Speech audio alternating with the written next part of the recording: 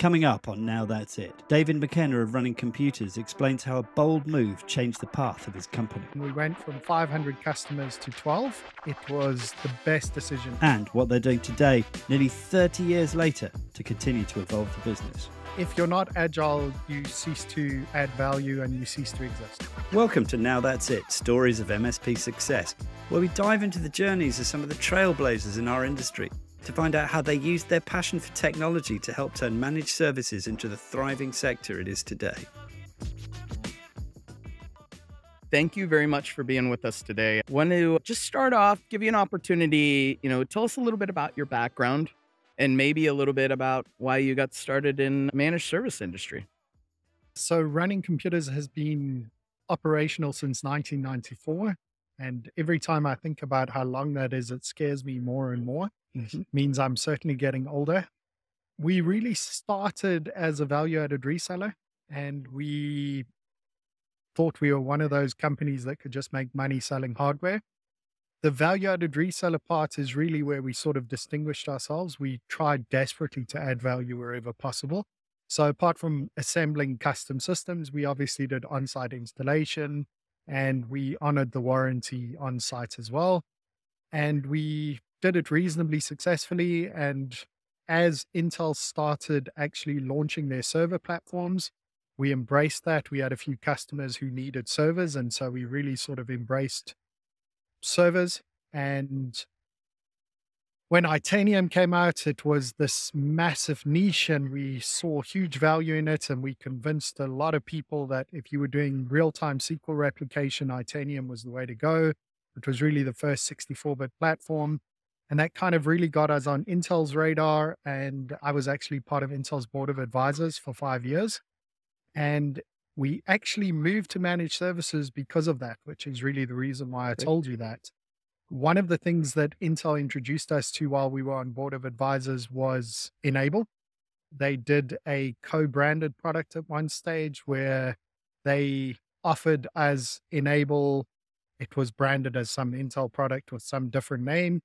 And we started using it and we loved it. And like a lot of things that Intel did, they kind of just dabbled their toes in there and then withdrew them.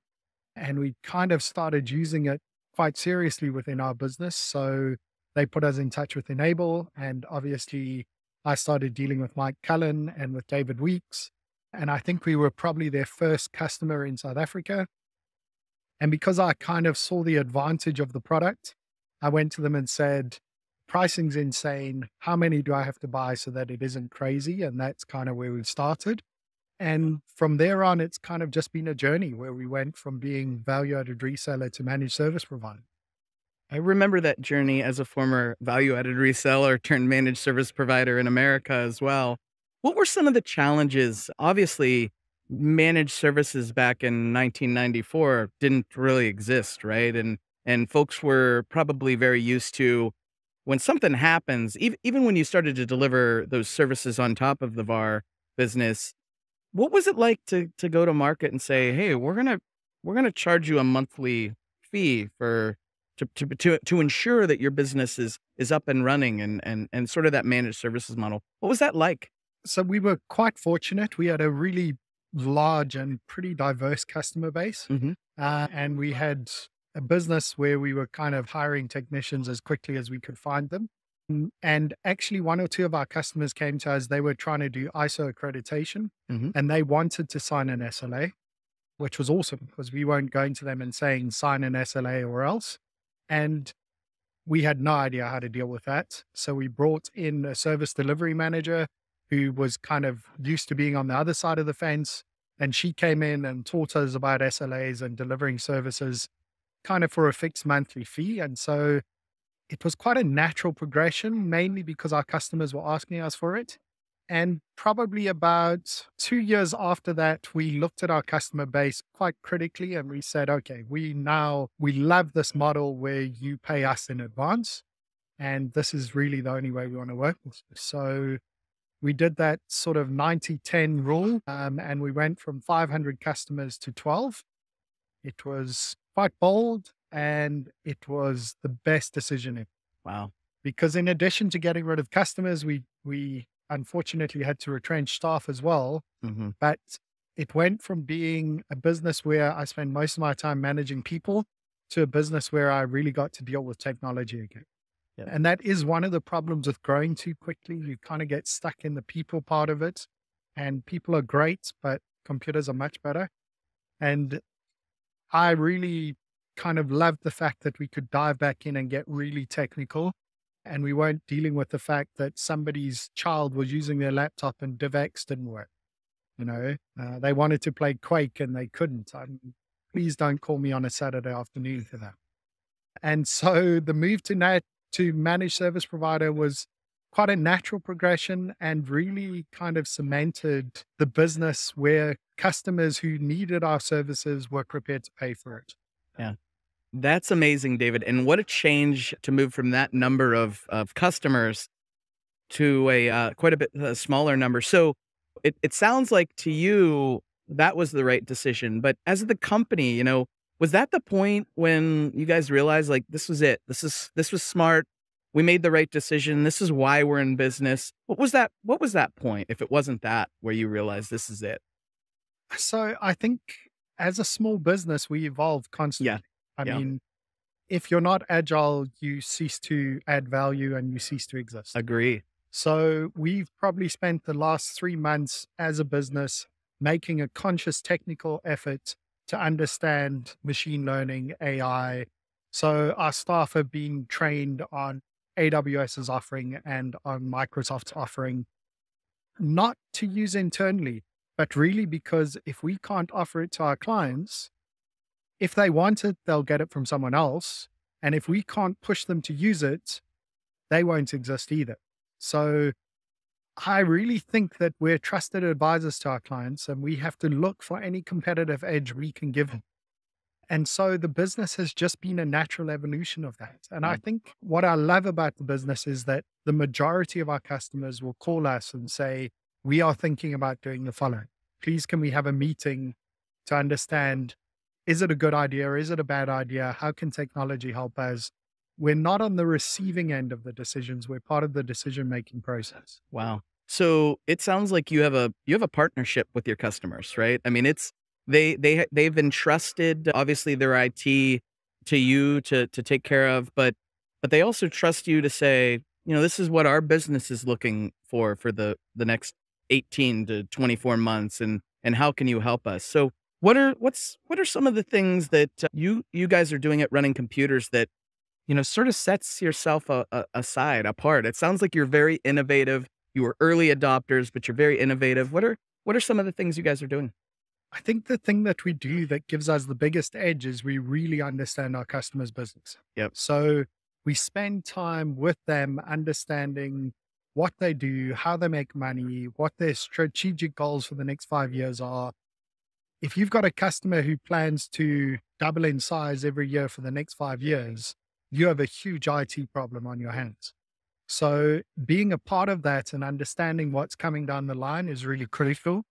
And in order to do that, you really have to understand their business. So it's also probably the part of my job that I enjoy the most, spending a lot of time with clients, really asking those really simple questions. So you want to do this, how are you going to make money?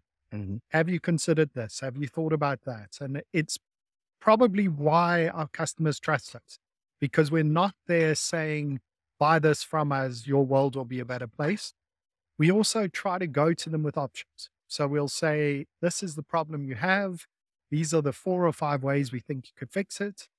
If I was picking one, I'd pick this one, and this is why. Yep. It generally isn't the most expensive option. Sometimes it is, and sometimes it's an absolutely cost-free option. So I think being in that position and having customers who value your opinion, really listen and understand you're not in it for the short haul and making a buck, makes a really big difference. That's great.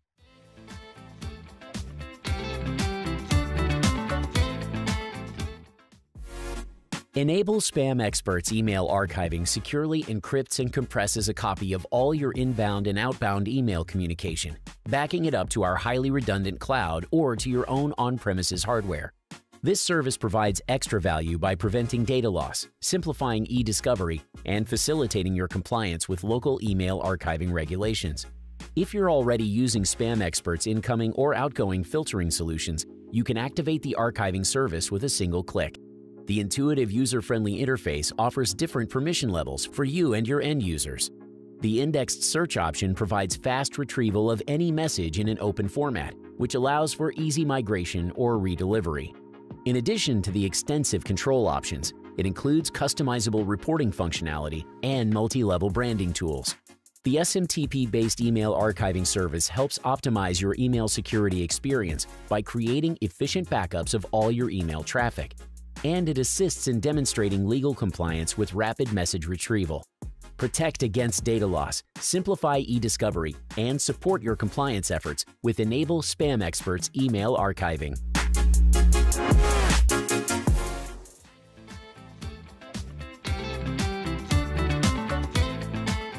It sounds like you're very, very engaged. You leading the technical team, very, very engaged with the customers, which I'm sure goes a very long way with the company, and obviously their trust in the company. Talk a little bit about when you gain a new customer, when you're prospecting, what's that experience like? How do you build that trust early on? And what sort of things does Running Computers do you guys go through as a company to sort of get them to believe that you guys are the right ones? So we have no sales team. Okay. We don't actively market or manage. If we take on a customer, it's organically through referral. When someone they trust has referred you to them, you really have such an edge. Yeah. I mean, there's none of that really cold, hard selling. Someone they know and trust has said, use these guys. We've used them for 15 years. They do X, Y, and Z. And so I think generally when we go, the only thing we could do that would be an obstacle is price. And I constantly explain to our customers that we certainly are not cheap, but that we really offer value for money. And I think generally through the course of our initial discussions where we really, rather than saying, what are all these things we could bill you for, we actually ask about their business and what their pain points are. I think it puts them at ease, and generally money becomes less of a conversation. I can't actually remember the last time a customer asked me the price of something. You know, I generally say to customers that if they want to, we'll happily play open cards with our costs and we'll show them where we do and don't make money. No one has ever taken me up on it. It's astounding. But we have value-added tax in South Africa. It's at 15%. On hardware, we haven't made that margin in the last 10 years. So when the receiver of revenue is taking more money from your client than you are, it's quite easy to justify your position. And the money we make on services, I think we really add enough value and our customers understand what we're doing that they don't generally question the price. That's great. Very good. You have a lot to be proud of in what you've built over the years at Running Computers. But is there something that you personally look back on and go, I'm really proud what we did here? Like this was a really awesome thing. Well, I have 4 children and 3 of them have now left home. The last one officially 2 days ago. Wow. So I'm pretty glad that I managed to feed and school them and that they're leaving the nest. Sure. And I think that even though we own a tech business, our children weren't allowed technology until they were 16. Wow. If they wanted something earlier than that, we had Lego Mindstorms and a whole bunch of educational things. They got their first mobile device when they were 16. And despite them thinking that we were horrid parents, I think the internet is a really horrible, scary place. I'm not really convinced kids should be on it. And to substitute that, we kind of took them to see the world. So one of the things we did with them was we took them to a different place in the world every year. And certainly Running Computers afforded me the opportunity to do that. And I think that's probably the thing I'm most proud of. That's great. Is that we got to spend some really good time with our kids growing up. We got to show them the world. And I'm not sure I could have done it if I wasn't sort of owning and running the business. Fantastic. Great story. Good. I'm really proud of you. That's an amazing thing to hear about your family. Talk about the future. What's the future look like for running computers? Is there some big master plan? Is there some M&A? Is there some more organic growth? What does it look like? So we have a couple of businesses in the group. And so most of our growth is happening in things other than running computers. Okay. So we have an infrastructure business where we do fiber optic and data cabling. We have a data security business where we do governance, risk, and compliance. We do manual and automated pen tests and a lot of advice around those things. And then we own a sizable share in a fintech business that writes wealth management software for most of the local banks in the country and most of the wealth managers. And a lot of our time is taken up making sure that those enterprises can grow. So there isn't actually this big strategic, how do we take running computers and get big? I think we were big and it was awful. And so I think it's how do we take running computers and continue to service the customers we have, grow slowly and organically with customers we like. That's really, really important. If we have a customer who doesn't fit our ethos, we try desperately to fire them as quickly as possible because it's just bad for the whole team. You know, you have one customer who just isn't like your team and doesn't appreciate what you're doing for them. It really brings down the tone of the entire business. And so the master plan is to continue to employ the people we employ, hopefully make sure that they're better paid than their compatriots in other similar businesses and make sure they have an opportunity to put their kids through school. That's great. Well, David, it was really a pleasure talking to you. Thank you so much for sharing everything about running computers. Sounds like you have an amazing MSP, and I wish you and the company the best of luck in the future. Great. Thanks so much. To receive updates about future episodes, be sure to subscribe to our podcast on YouTube or your preferred podcast platform and follow Enable on LinkedIn. We appreciate your support and encourage you to leave a rating or review, as it helps us reach more listeners who can benefit from the wealth of knowledge shared on this show. Remember, success is not a destination, it's a journey. And by immersing yourself in the stories of those who have walked the path before you, you'll gain the tools, inspiration, and confidence to achieve your own triumphs. Stay tuned for more exciting episodes of Now That's It, Stories of MSP Success.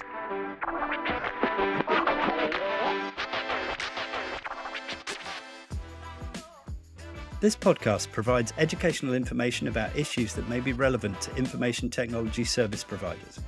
Nothing in the podcast should be construed as any recommendation or endorsement by Enable or as legal or any other advice. The views expressed by guests are their own, and their appearance on the podcast does not imply an endorsement of them or any entity they represent. Views and opinions expressed by Enable employees are those of the employees and do not necessarily reflect the view of Enable or its officers and directors. This podcast may also contain forward-looking statements regarding future product plans, functionality, or developmental efforts that should not be interpreted as a commitment from Enable related to any deliverables or timeframe. All content is based on information available at the time of recording, and Enable has no obligation to update any forward-looking statements.